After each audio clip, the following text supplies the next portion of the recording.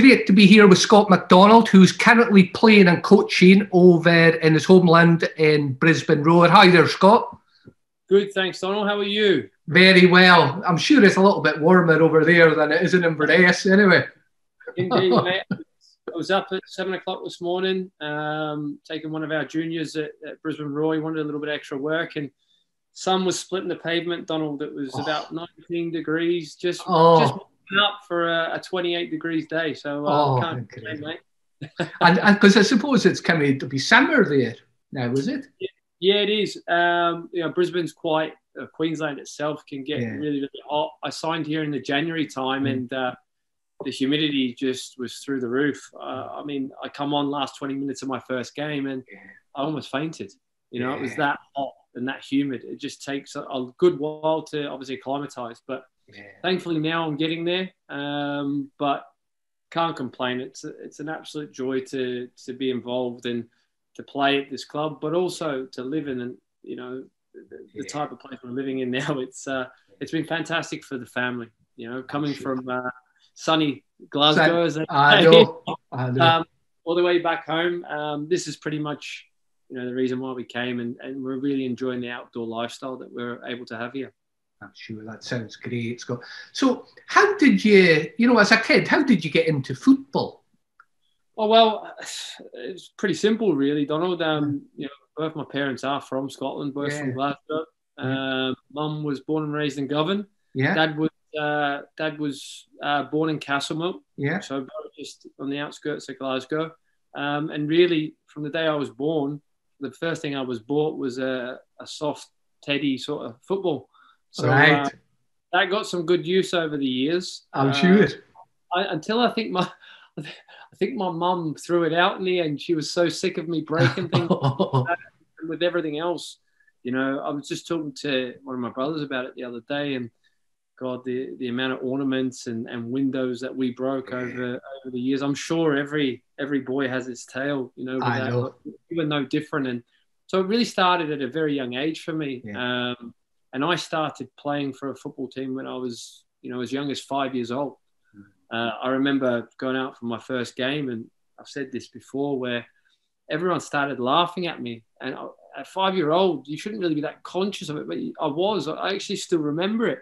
But it wasn't until I come off and Mum and Dad were talking about it. I just remember them talking about it. I never asked about it because you're not old enough at that point. But it's because my shorts were basically down to my ankles. They couldn't get to fit me. So there were these baggy things. You couldn't see my legs. So that's what they were like.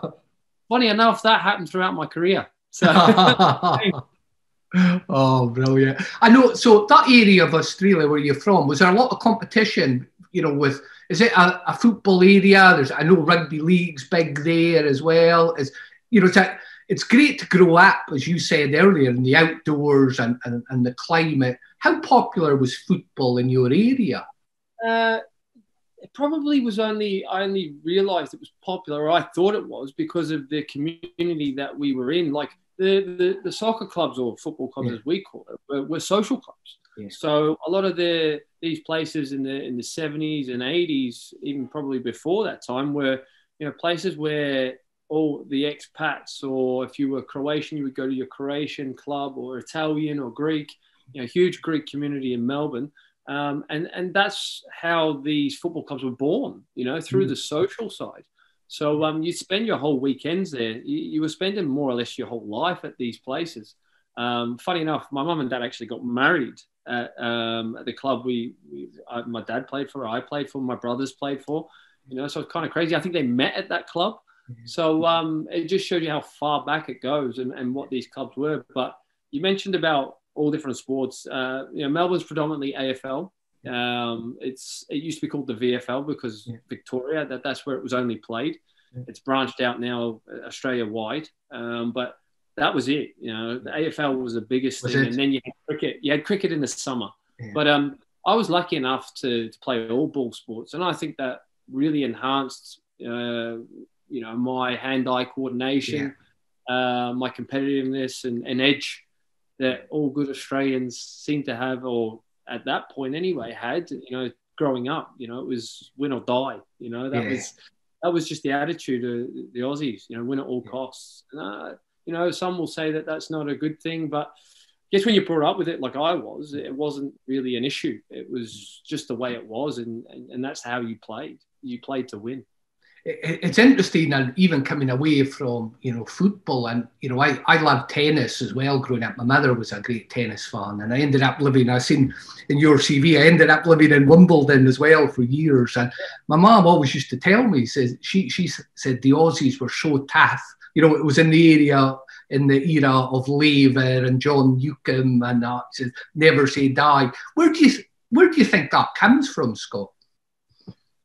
I think it's just an upbringing, a culture, an environment within the Australian culture. I can't really put my finger on it, you know, because you're born into it almost. Yeah. I was certainly born into that type of culture. Being in Australia, you know, I wouldn't necessarily say it was just from my parents. My parents never put pressure on me, but I think the environments that you become within, you know, whether it's school or, you know, school competitions, out with that, it grows on you. And I think back then there wasn't as much thought process about everyone's a winner or everyone's, you know, seen as equal, and we have to keep the interest bubbling for everyone. It was the winners here and the rest there type of attitude. It was like, you know, the winners survive and the losers, you know, we forget about it. And I'm not saying that was the right thing, but we certainly were brought up that way. And I think the ones that survive were certainly, you know, more than survivors and winners. And something that I think culturally all around the world, I'm not saying Australia's the only, you know, nation to have done that. But we've slowly edged away from that. And I think we can even see from the Olympics just how far Australia have sort of gone down the slopes since Sydney 2000. Whether that's to do also with government funding, I think most certainly is. I know we're going off track, but it's interesting. But certainly within Australia, that type of, you know, win at all costs has certainly lost its sort of way, I think. And I think it's even showing probably with the amount of Australians that we have playing, you know, football in Europe now.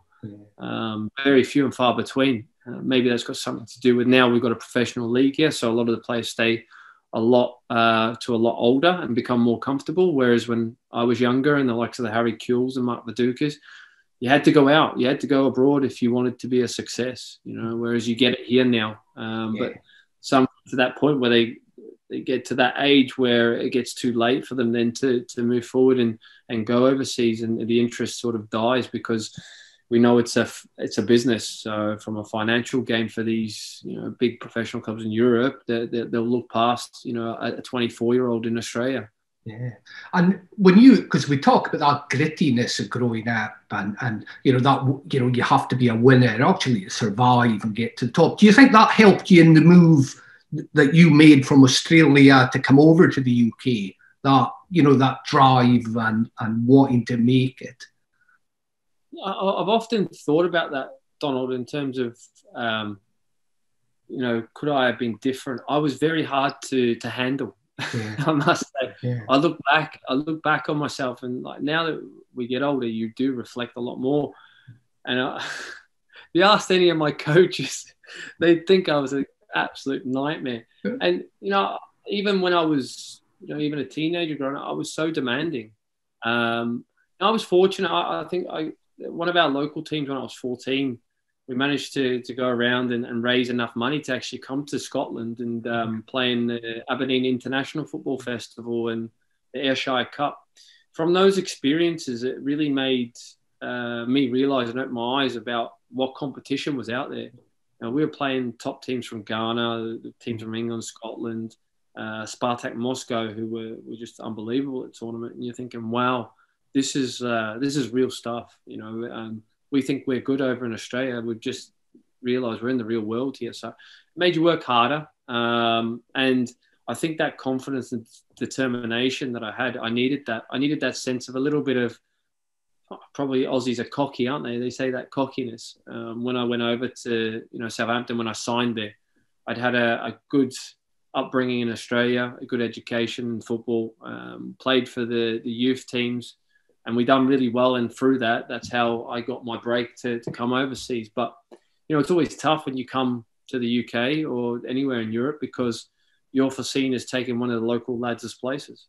So you've got to be strong-minded, thick-skinned, and be ready for the challenge because you're not just trying to prove it to the coaches, it's all your teammates as well. And I remember he's still my friend now, actually, Brian Howard, his name is, came through the same youth team, and he tapped me on the shoulder like 2 days in and went, just be careful, the coach and everyone's told everyone to basically kick lumps out here. So be ready, and me being me, I was like, I'm ready for this, come on, let's have it, but, maybe other kids wouldn't have probably gone the other way. Being so far away from home, not having the family support. Not my mother will love me saying this, but I actually loved, being independent. Yeah. I think from when I went to Scotland at 14 years of age, I found that little bit where I liked it. I enjoyed the independent side of it. And I just grew from that. And I had to learn quick. I matured very quickly just as a young man, leaving home at such a young age, and, heavy responsibility on me because if I don't do it, no one else is going to do it for me. So I've been pretty much built like that since. I have to, and that's where my control probably comes from. I'm very controlling about everything around me and what needs to be done. I think I've calmed that down a little bit because I can realize it now. But certainly, in those middle years of my career, I had to be in control of everything all the time. So when you came over, Scott, to Southampton, you would pretty much have to be self-sufficient in yourself, and because you're so far from home. And did you have a network around you in the UK, or was it all back in Oz you had? Pretty much everyone all back in Oz. Yeah. So I'm not going to say I turned up first day and everything was rosy. The first 6 months for me were tough. Yeah. Really tough. I missed home badly. I wanted to be around all my friends, because you're at that, middle age where you're 15, 16, you're still at high school. All your mates are there, girls, whatever else you have in your head at that point. There's other things going on in your life that you're not fully thinking about football, or you're taking it seriously, and all of a sudden now it's becoming a realization, things can happen here, but you're missing out. You feel as if you're missing out on all those other things. So that was difficult for the first 6 months to get my head around. And probably I never, nutted down till probably the beginning of the next season, because I came midway through a season and it was in bedding time. I was going out, meeting new people. This new sense of independence was great from that perspective. Oh, look, you're learning new things outside the game of football, but you're not really doing the things or the reasons of why you're there. So went back home, seen everyone, and then realized I wasn't really missing much at all. I needed to go back and take full advantage of this great opportunity that I had. And the reason why I think, my dad especially was a huge influence in me going there, because I didn't want to go. And said, son, you have to go. It's a chance of a lifetime. So many kids would be, screaming out for the chance like this. So if it doesn't work out, you've tried it, you can come home, but, just stick it out. So in the end, stuck it out, and things started to happen. My form started to get better. And I think when things start to, happen on the pitch and you're working hard and you're enjoying your football, I think everything off the pitch becomes a lot easier than when you're a young boy. I think sometimes that's what people forget when they look at young footballers and, 16, 17, 18, because especially now, isn't it? You're growing up as well as learning your trade, and you were so far from home as well. And has your dad, was he a big influence in your football career throughout your, in the teenage years and before and through it? Absolutely. My dad was my coach. Right from the beginning, he took our team. My dad was a decent player when he grew up as well. Like, he left Scotland when he was 16, and at that point, he was in all the select sides in East Kilbride with Ali McCoy. Okay, because Ali's from. Yeah. I speak to Ali about it, and Ali remembers Dad, funny enough, and they were always in competition against each other for the top scorers in the local leagues there. So my dad was decent. He played at a good level over here in Australia. So he was well educated within the game and his upbringing. So his coaching was fantastic for me and helped me a great deal. And I always looked up to my dad, but it came to a point where I needed another voice. It was interesting, actually, because my dad deliberately put me in a rubbish team when I was about 10-year-old. Yeah. And I absolutely hated him for it because I knew what he was doing, but he was trying to build a different resistance in me at that point, looking back, because we had it all our own way up until that point. And I was doing very well. And then he actually put me in a higher age group.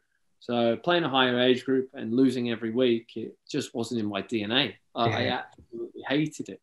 But, you know, that will to win or didn't die away. And just, I think throughout my career, it's been something that I've always been proud of. I suppose the more you push me, the more I would push back. I would prove you wrong. I was never going to be this guy that would accept that you were telling me that I wasn't good enough or it wasn't going to happen for me. I'd always come back for more and try and, excuse the French, but stick it right back at, you know. And that's been my attitude in life. I'm very determined. And I think, look, I don't believe for a minute that I was the most talented player. I worked I still am working very, very hard. And I've got better over time, as you do in any trade or any workplace. The more you do it, the better you become, the more experience you have. But I've always had that determination and will to work as hard as I possibly can to get the best out of me. And I suppose that's what I say to the kids now. You know, there's no excuses for not working hard enough. You know, give yourself the best possible opportunity and chance, whether it be in football or in life, by working at the extreme levels that you can take your mind and your body to. Yeah, because I think it was incredibly smart what your dad did, isn't it, at that young age, to put you into the team that would really challenge you and not get your own way. Because, you know, we talk a lot about that in coaching now, isn't it? You know, is how far you push someone and having to make mistakes and get out of your comfort zone. So you learned that at a very early age, isn't it? Yeah, I suppose I did. You know, it wasn't all bad that time. I mean, but you were just working harder. You were actually having to work harder for your rewards. Some weeks it would work, some weeks it wouldn't. And it would just frustrate me even more. I just wanted to win. I still am like that. Whether it's, you know, playing against my son, he's only 8, but I still don't let him win every time. He earned the right to. That's just the way I was brought up. You know, my dad never used to let me win all the time because you have to learn winning and losing, and it makes you come back for more. It makes you want to come back in, and next time I'm going to beat you. You know, that type of thing. And that's the type of attitude that I had as a kid. You know, if I didn't win, I wasn't just going to throw the towel in. I was like, come on, let's go now. We're going to play again right now. I'm not going to wait till tomorrow. We're going to get this done until I get it right. You know, so that was just, I suppose, just the way I was built. I don't know how it quite came about, but it's just me to this day. I think when I look at, especially your early career at Southampton and going forward, you know, that word grit would stand out for me because you just kept on going, didn't you? You just kept on going, learning, kind of moving forward. Did you always have it in your mind where you wanted to end up, Scott? Yeah, look, when I went to Southampton very early on, I wanted to play in the first team, and I believed I was ready. Before I came over to Southampton at the age of 15, I was very fortunate that I had the body. I was never the biggest, but from a physicality point of view, I was ready to play against men. I was second youngest player to play in the professional leagues out here, still am. So I was lucky enough to play against men at 15 years of age. So from that, I took confidence, and I never thought anywhere was too good for me. You know, I always felt if I reach that level, I'm going to get better because I'm playing with better players as well. So nothing is limitless. You know, I was never going to be at that point where I felt out of my depth. I never had that in my mentality. I would keep learning, keep going, even if there was setbacks. And I think to my rewards was when I went up in the first team at Southampton early on. the respect I got from the senior players, because I had no fear. I would come in, like a lot of senior players, even now, and I don't like it when it happens. You know, if a young boy gets the better of them, they try and bully them a little bit, you know, physically, because they don't like a younger player getting the better of them. Whereas I really encourage that, because I don't feel or see that enough anymore, that fearlessness within young players. And you want that from when they step up, that they're ready. They're hungry. They want your position. You know, and I think that's such a healthy thing, that they come with that, attitude and mentality, because it's very rare now, because people, when they come into new environments, it takes them a little bit of time to find their feet, and they want to get to know the situation within the group and the environment that they're in, and they're not quite sure if they can come across that way. Whereas you'll get the rare ones that come in and go, right, bang, you know, this is mine. I'm here for a reason. And everyone just goes, whoa. And some will go, oh, I'm going to knock him down a peg. Whereas sometimes, no, you need to go the other way with it. You know, you need to let them flourish.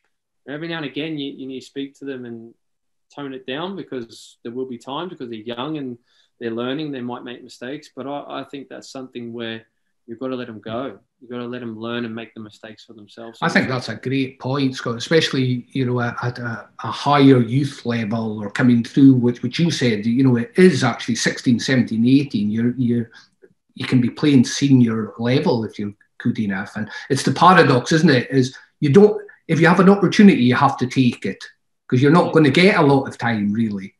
Exactly. And I say to the boys, you know, when they come up and train, make me remember you today.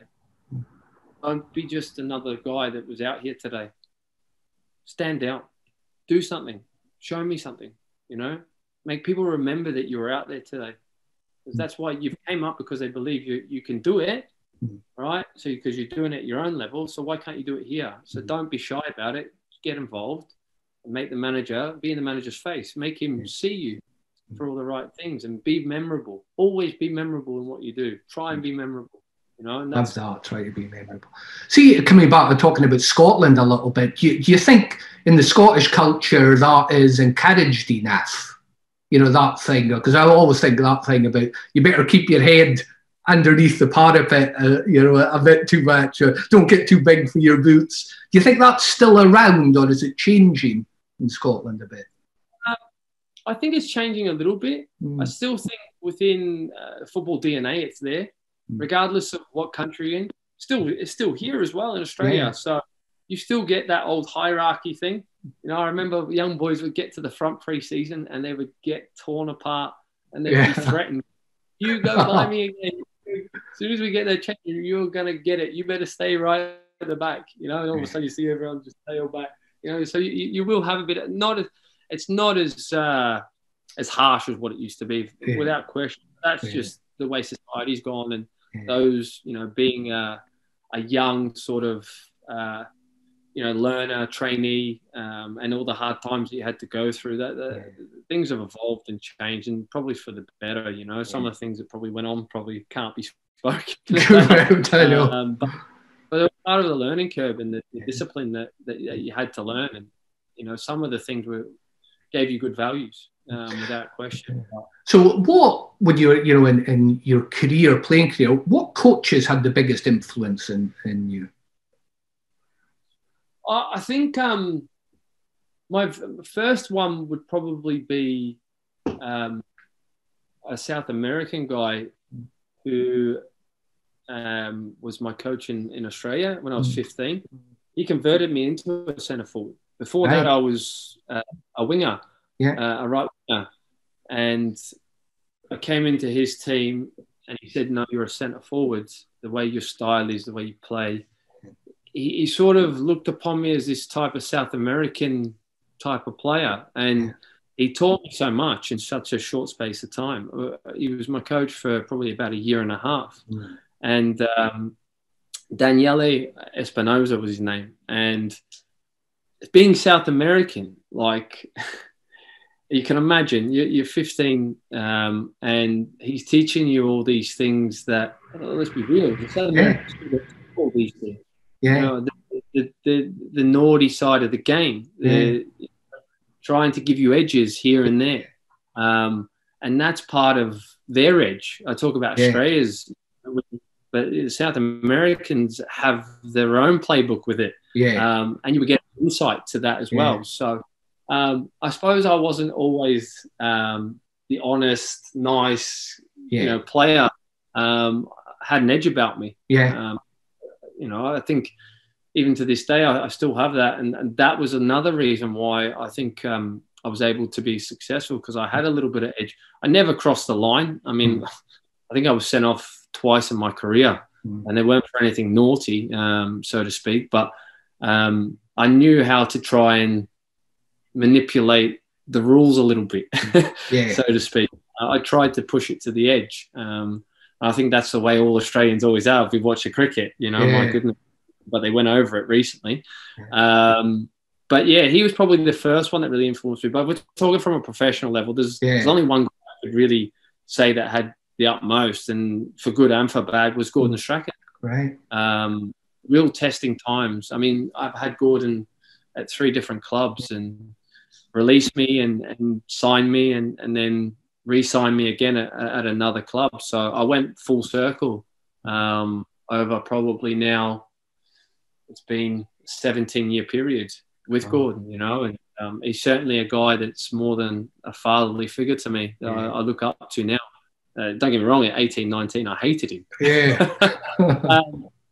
For releasing me, because I just didn't believe that was the right decision. And I always had that in my head. And I guess I always say to young people, don't blame others, you've got to move on and look and press on to what you're doing. But I suppose at that point, at 18 or 19, I used it as motivation, that Gordon had felt that I wasn't good enough. Even though I'd made the first team at Southampton, he had come in, the club was in relegation trouble. And then he went more senior route, which was fair enough. You as you get older, you learn the game and you need results straight away. You need to survive. That's why he was brought in as a manager. And through that, I really, really struggled from the heights of playing in the, getting my debut in the Premier League to then going back to the start again. I just didn't know where to begin with it. All the hard work that got me there, then to be back down the hill again, I just wasn't ready for that. I wasn't ready to then drive back up the hill again. I just didn't know how to do it. And it took me a good while.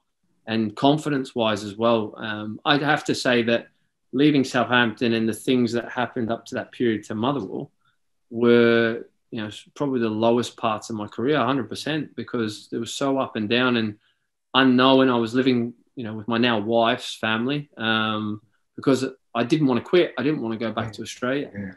I just wanted to keep going. So I ended up going to Bournemouth. Then we got promoted, played, got in the player final. We got promoted from there, got promised a contract. Didn't end up coming. I was waiting for 3 months. Agents on the phone, this, that, and the next, still waiting. And it was just like, what am I doing? I'm sitting at my now in-laws' house, a million miles away from my family, going, what's going on? Then I go to Wimbledon on a month-to-month contract, traveling all the way from Southampton to London every day, traffic, name it. Then absolutely hating it and thinking, right, what are we going to do now? Right, this isn't working out. They said the same, moving on again. And I get to probably about the January time in that year, and I'm thinking, right, I'm going home. I just got to go home. I've got to restart and have support for me and people that believe in me, because I feel like I'm so alone now. So I was this close, day, maybe 2 of going home, and then got the phone call from Dave McPherson, obviously ex-Rangers, Hearts player, who's now an agent and working with an Australian agent at the time, Lou Sticker, and saying, right, come up to Motherwell. They want to have a look. And I said no. I was like, no, I'm not doing it, because I had so much negative stuff going on. I got to that point now where I was almost ready to just go, nah, I need to go back to somewhere where I feel someone's going to believe in me. I just felt, I never stopped believing in myself for some reason. I felt, I was good enough, but I wasn't getting the break. If you get all that blame if you want, but, I suppose in football, it's right place, right time for some individuals. I think you need to be in the right place at the right time. Something has to happen, or there's an injury in a club, or there's a position that a club needs to fill. And that was certainly the case at Motherwell. Going up there, within 2 days, I managed to impress enough for Terry to sign me, Terry Butcher. And I talk about influences. I think Terry probably another huge influence, because he was the guy who believed in me. He was the guy who put his arm around me and said, "You're good enough. I believe in you. That's why we signed you. Go and play. Just go and do your thing." Like, didn't put any restrictions on me, and just went, "Go and play." My God, did I just, boom, it just took off. I guess they say the rest is history after that, in terms of just strength. But I was just looking for that one person just to give me that belief, give me the release that I needed to go and flourish. I think there's a lot of people, a lot of players out there that you look at and probably just need that one person, to go and unlock put that key in the lock and unlock it for them. I think that's a really powerful part of your story, Scott. Which is, there a lot of people will say, everything's learning, and there's no such thing as kind of mistakes. You get back up again. But what they miss a lot is when things are tough, it feels shit. So you kept on going. As you say, how close you were to coming back to getting that almost a kind of being around people that believed in you again. But you kept on in the game, you kept on the pitch, and you got that move that was great for you. And I think that's such a powerful lesson for a lot of people there, that you just kept on going. You kept on. That's that grit from your younger days as well, isn't it? If you weren't self-sufficient, you wouldn't be able to do that. I know you had people around you, but if you didn't have that belief, it's been great. It's been great in terms of my football career, but in terms of sometimes as a person can get in the way. Being a human. So I've certainly learned that a lot as I've got older. That some of those traits need to be sometimes locked away, because you need to. I probably lacked a lot of empathy at times, Donald. Within those younger years of my career, and I think that was something Gordon touched on a lot when I signed for Celtic again. Was that he seen me as a better teammate, as a better person, the way I worked and the way I played at Motherwell, compared to probably what I was at Southampton, and that's what triggered him and made him sign me again, because of those types of signs that he seen. So, you learn. But even thereafter that, there's things in my own family life that you realise that you have to shut off. Some of those things that make you successful are cold and negative within your own, the way you live and the way you speak to people, the way you talk to people, the way you bring your children up. So you have to. You're always evolving, so to speak, as a person. And I've certainly done that. And I think having, my children has been a huge life lesson and made me a lot softer. That's for sure. Yeah. I think that's a great description, Scott, what you've just given of some of the key traits of a high performance athlete. You need that in order to get to the top, in order to get your goals. You need that self-sufficiency, that drive, that almost obsession. But for most people, it is very difficult to just switch that off in different contexts, isn't it? And I always struggled with that, early on. I was very numb to it, and more or less was hardened too much and didn't want to change off, because I seen that was my way of life. You've got to remember, from the age of 15, I've moved over, and my one target is that. It's just that. So all the other things out with football were secondary. It was always eye on the prize, eye on the prize, eye on the prize. As you get older, you learn to relax a little bit more. Probably once I left Celtic, that certainly eased off a lot more as well. But again, my children were born when we went down to Middlesbrough. It made me see other things that were important in life as well as just your football. and your attitude of when things weren't going your way, there was other things to help you get through it. See, when you're talking, so did you feel settled anywhere? I don't mean at a club, in a place, that you said, oh, right, I'm here, I can put down my roots here, or was it always a feeling of, I suppose what I'm saying is, did you ever feel at home anywhere you went? Or was it always Australia? It's a great question. And me and my wife still talk about this, and we're still trying to figure this out. We're so nomadic. Mm. The closest thing we've ever come to is obviously living in Glasgow. We're 14 years on and off. We have so many friends for life and family members. We call family now throughout that period. So it's been a difficult process coming here, and obviously with COVID and everything else. And then I've had to move twice, football clubs within a season, and moving the kids and the wife and my wife Claire again. It's not been a popular choice, but thankfully we're now at the point now where we're trying to build things and just build blocks. But I suppose Glasgow is probably the closest thing we could call that.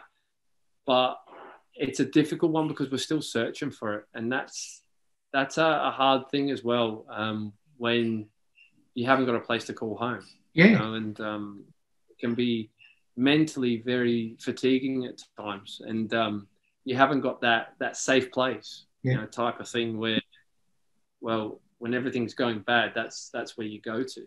That's the safe house, isn't it? Yeah, so totally. I suppose the closest thing we had to that was living in Glasgow. Mm. And how have you, because I think, how has your experience as a player and all the amazing experiences you had, and also the hard times, how has that influenced you as a coach, going into the coaching world?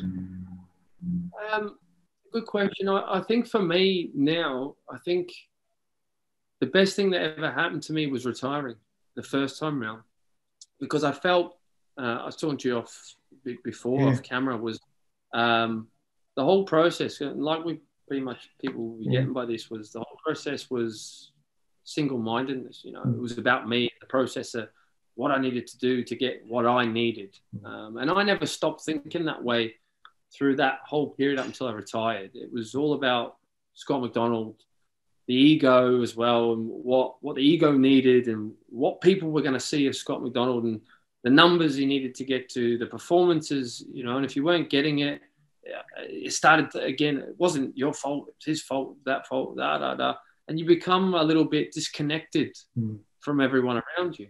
And I was very, very guilty of that. The last couple of seasons, especially, because I put it to people like this, out with footballers who understand what I'm saying here. But it's one of the, being a sportsman or a sportswoman's one of the most difficult things as you're getting older to the end of your career, because it's one of the only jobs in the world where you get better at it, you get more experience as you get older, but you go further down the ladder.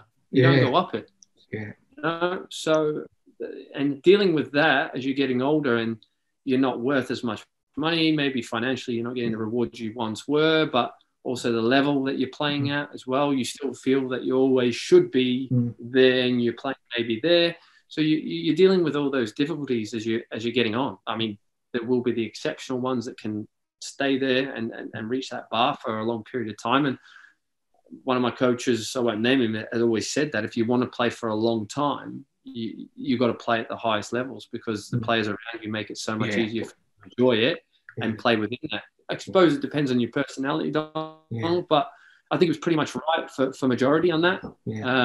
And if I had have kept going, well, that's why I retired, because I just couldn't do it. I couldn't deal with it for me. And I was frustrated within myself, and I didn't give enough to the other players around me. For my experience, for what I achieved, and for what I'd done at those later on moments in my career at the, back at the Motherwells and before Partick Thistle, Dundee United, I should have probably been there a lot more for the younger players. I mean, but okay, you're still looking about you and your process. But the opportunity came up to come to Australia, which I was so desperate to do in the first place, because I had an opportunity a couple of years before that and it never worked out. So me and the family were really excited about the proposition of going. So I had to go again and prove my fitness, which meant going back to Partick Thistle with Gary Caldwell. And I went in there with no expectation, no pressure, and just me to go in, get fit and enjoy football and actually help Gary and help the team achieve the goal, which was to save off from relegation. They were bottom of the league at the time. So I came in with this positive, fresh mindset and gave all of me to pretty much everyone else. I was there to help the manager, to help all the players, probably the go-between for Gary and Brian Kerr at the time, and be that bridge with the players, but also I think with my qualities, help and improve the team. So being there for the other players and the reward I got from them, actually, because they were buying into me, I realised then that, my goodness, my performances were getting better as well. Yeah. You were giving more to them and you were seeing the benefit for them, but you were also getting that as well. So from that, I've taken a lot moving forward since I've came to Australia as well.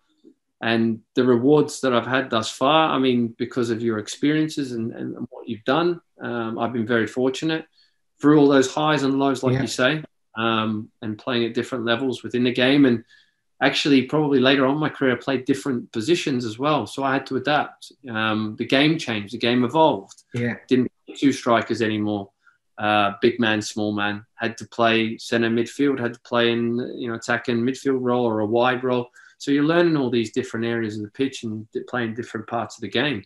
So that's helped me in terms of my, being a coach as well, seeing different pitches and being able to help different players as well with that, because you don't realise until you actually get in those roles how hard it can be for them to actually get that ball where you wanted it when you were playing as a striker. I know. So, through all those experience, I think that's helped me now. And I think that's made me, well, most definitely a better coach now than what I would have been if I had have just gone into it after, retiring the first time. I think I would have found it very difficult to attach myself to players and would have been frustrated if players couldn't do what I was probably telling them. Whereas there's a process now you go through, and not just the arm around the shoulder like people talk about, but I think we've talked about it a lot, that those softer skills that you need to have in terms of your way of communicating with people, because that's what they are. They're people first, players second in my eyes. So we have to communicate on those levels to get the very best. You've got to understand that, and you've got to speak to people the way you would like to be spoken to. Do you think when you're looking now, and I know you're still playing, Scott, I was thinking earlier when you were talking about when you were younger playing wide, I'm sure I seen you scoring a great goal a few months ago when you cut in from the right and made some space twice and slotted it home. I'm glad you mentioned that one, Donald. So I'm rolling back the years at the moment, and I take real pride in. I talked about working hard, and I think as I got a little bit older, I wasn't probably as educated when I was at Celtic, and looking back, there's two ways of looking at it. My body shape and the way I was helped me or defined me as the player I was probably at Celtic, but the longevity I've had is due to changing the way my body shape was and actually being more educated and looking after my body in a different way and being a lot fitter and leaner to what I was then. But it had more advantages in terms of the style of play I was playing at that point. But my longevity is due to actually flipping that and changing that and being a lot fitter now to survive, basically. And still run the legs off some of these young boys. Do you notice then, Scott, as you're moving into the coaching, and sometimes I think it's quite a difficult question to answer, but we'll talk about it a lot.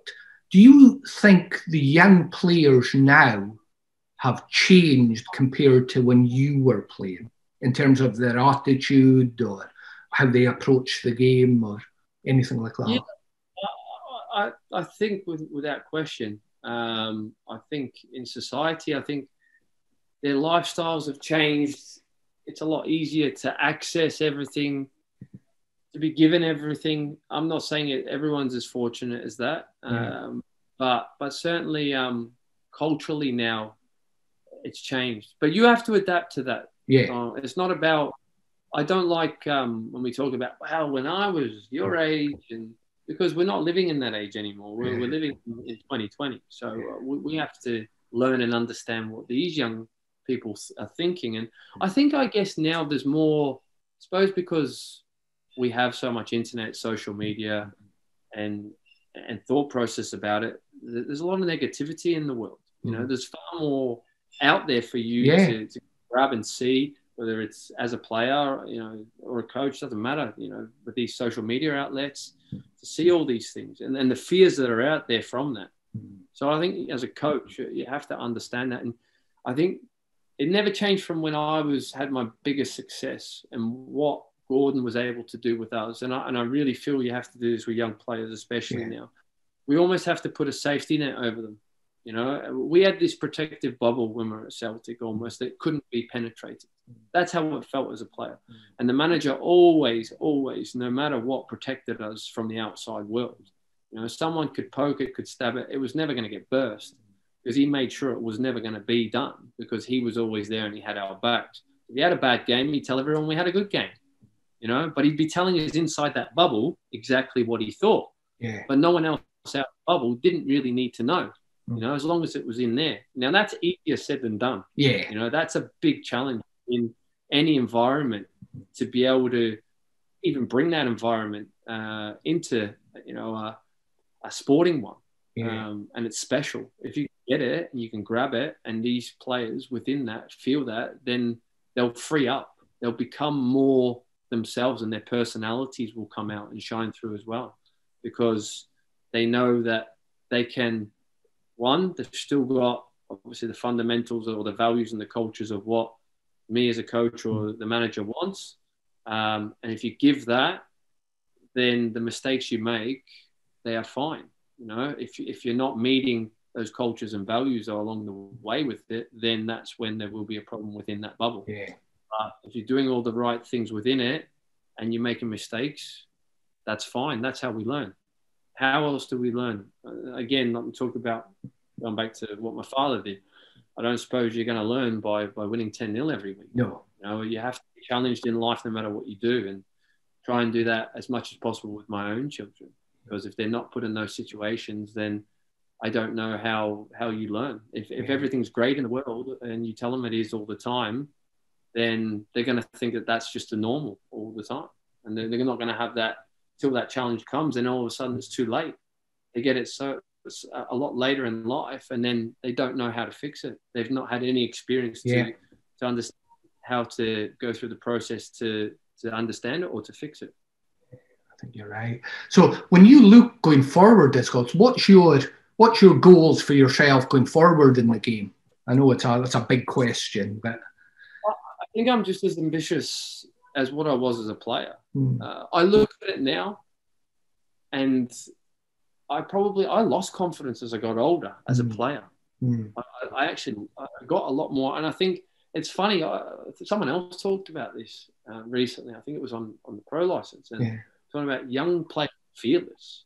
The more you have the issue with the senior player, it might have been Jesse even, but you have more issues with the senior players because they're getting older and there's more negativity in their thought process. And the things that they've learned already, they're not as willing to learn new things. So if the old things aren't working anymore, they don't know how to fix it type of thing. We're talking about younger, but as you get older too. So the negative mindset. But I suppose because I'm fresh and I'm young in terms of coaching and managing, I'm at that fearless stage in that career, and the sky's the limit. But again, it's not like you can just turn up and it's going to happen for you. It's like anything. You have to really work hard and learn.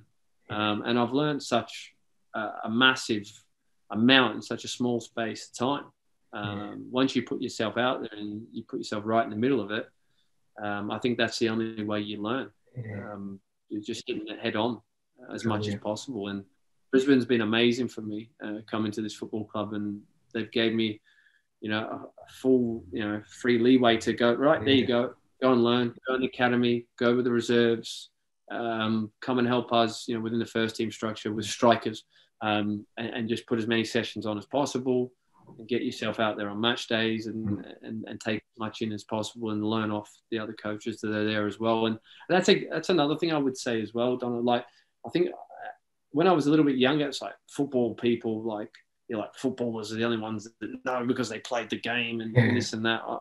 Again, nonsense. There's so much to learn off. Everyone has different experiences within the game. You don't need to have just played it. And that's the beauty now, that you're working with people in Brisbane Roar Academy that not a lot of people probably heard of them, but there's so much for me to learn off these people and off their experiences.